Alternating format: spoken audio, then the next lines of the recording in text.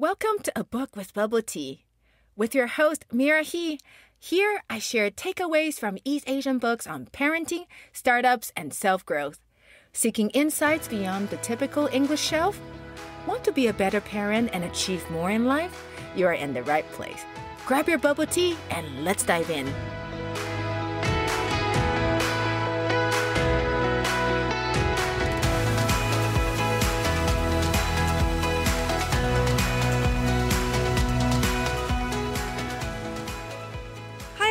Welcome to the new episode of A Book with Bubble Tea. How's everyone doing?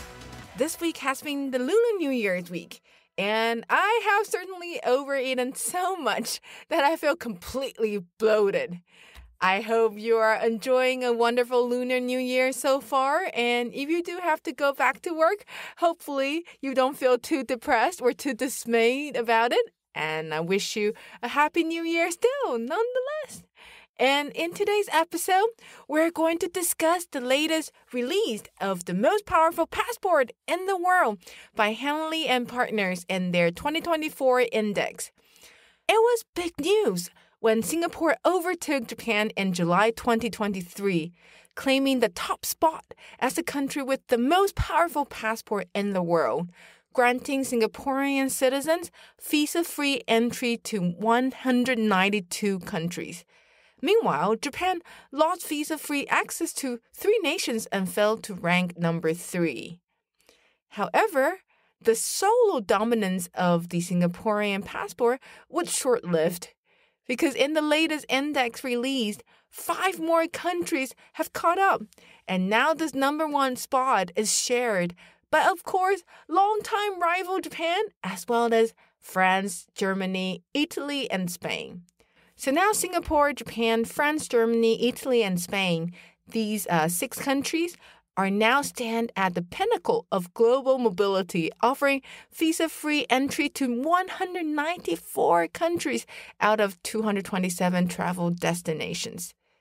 But this top-tier landscape probably won't remain static for long, because 4 countries are occupying the second spot with only 1 fewer destination for visa-free entry. They are Finland, the Netherlands, South Korea, and Sweden.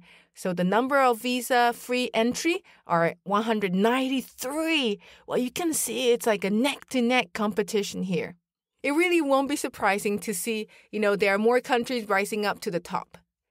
And now let's look at other East Asian passports, shall we?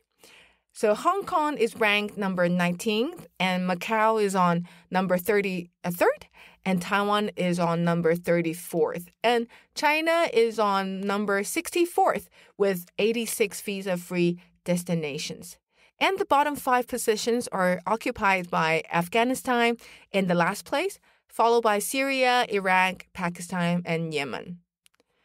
When examining this passport ranking, I wonder actually about the criteria for ranking, really. I mean, it's clear that it's based on the number of destinations granting visa-free entry, but my question is why would some countries grant visa-free status to others and why some are ranked higher and some are ranked lower?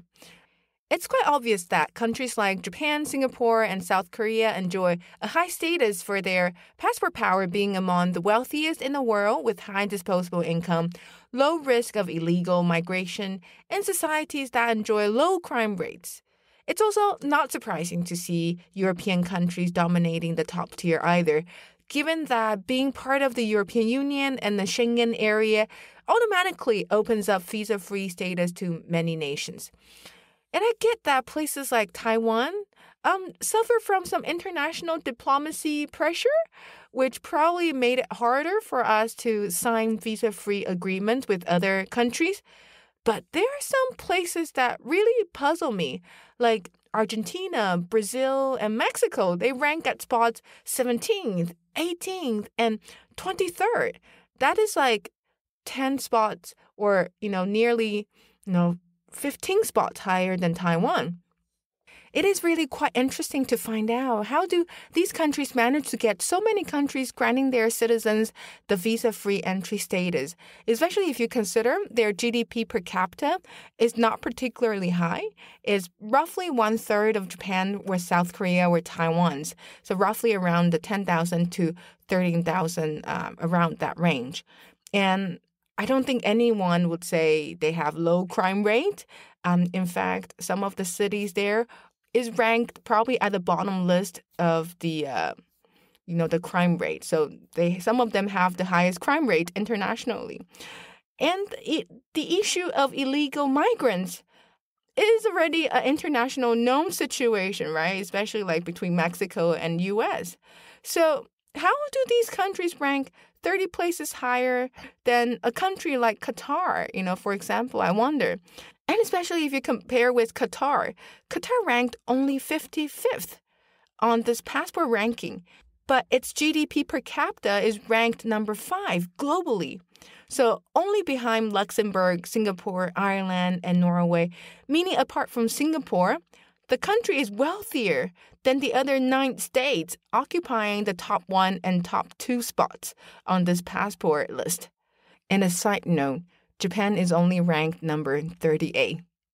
And certainly, for Qatar, there is a very low crime rate because according to the international ranking of Numbio's crime rate ranking, Qatar's capital city, Doha, is the 3rd safest city in the world, only after UAE's Abu Dhabi and Taiwan's Taipei.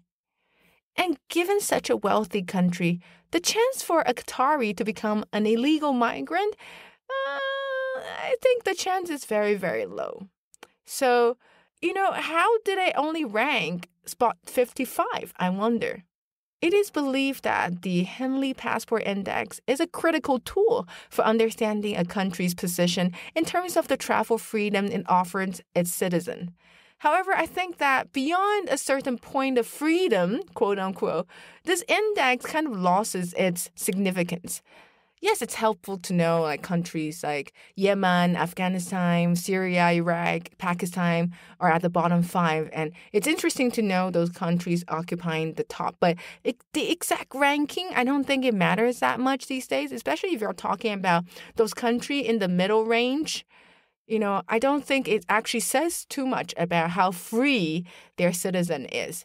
I think it shows more of the muscles of diplomacy more than anything else, really. So I wouldn't say this is the most powerful passport ranking, but, just more convenient passport ranking, right? How convenient your passport is probably will be a more accurate description of this ranking.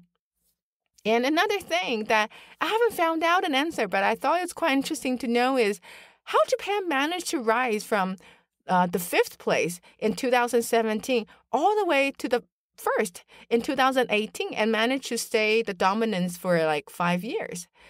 I don't have a definite answer to it, but I'm just thinking, could it be because of the former Prime Minister Shinzo Abe?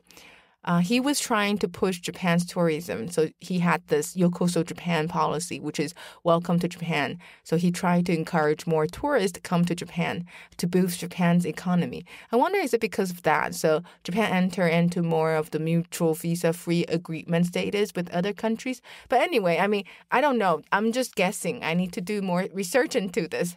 So I don't have a definite answer, but I just thought it's very interesting.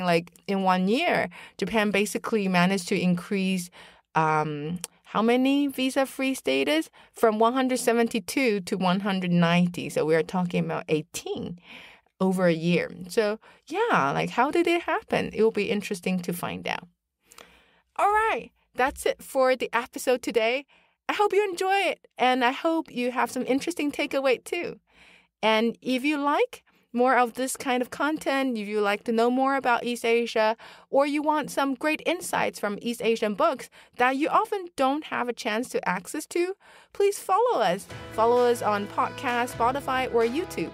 I would love to connect with you and know more about you. And I hope you do enjoy the content. Let's enjoy our bubble tea. And until next time, I will see you. Bye.